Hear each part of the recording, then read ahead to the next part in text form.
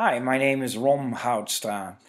I'm here with Century 21 in Kelowna, British Columbia, and I'm also a relocation guy. What that basically means, I help relocating people from everywhere in Canada and outside of Canada, immigrants. These immigrants mostly come from Western Europe. When I'm dealing with Western Europe, I'm dealing with UK, I'm talking about UK, Holland, Belgium, and Germany.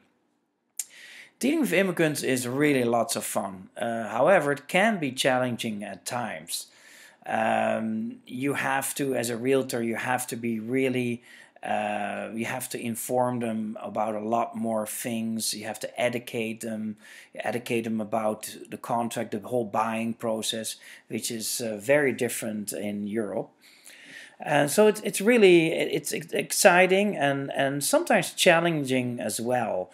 I think a good example is a couple of years ago. I was dealing with some immigrants from the UK. We put an offer in on the house of their dreams. They loved it. The offer was, of course, there was some conditions attached to it, and a deposit. They had to put a substantial deposit in our trust account. Now, before they do that, they obviously need to remove their conditions first.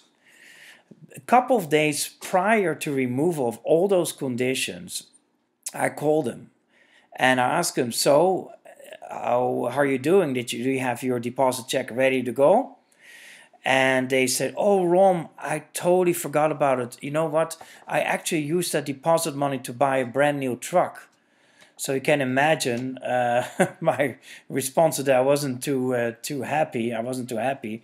So basically, I said to him, "Well, we have 2 days of time. We need to get that money wired out of UK somehow. You need to get that money, have that money in place." So we struggled, but we got that money into the trust account in time, and the deal fortunately went through and was completed. Just one example of many dealing with immigrants where, again, they not always, even if you inform them about everything, they not always listen. But at the end of the day, it was all good. I want to thank you for viewing my video and look forward to hear from you. Bye bye now.